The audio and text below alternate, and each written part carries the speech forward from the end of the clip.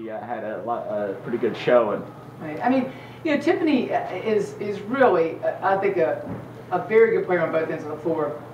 And to this point this year, she just hasn't really shown that. Today, I felt like she was very aggressive. This is the most aggressive she's been. She wanted the ball on offense. She got a rebound on the defensive end and really attacked with a dribble. Just looked like a very confident player out there.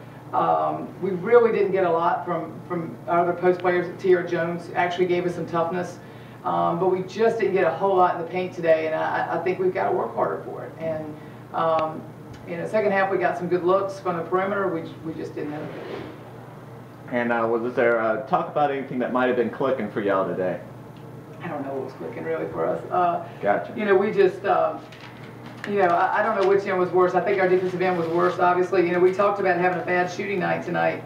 34%, we still score 66 points.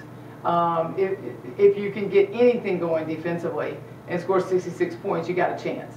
But we just absolutely couldn't stop them. And, that's something that, we went to NC State. We kind of had that same situation. We had a hard time defensively. Today we had a hard time defensively.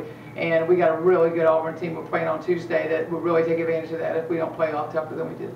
Sounds good. Thanks so much.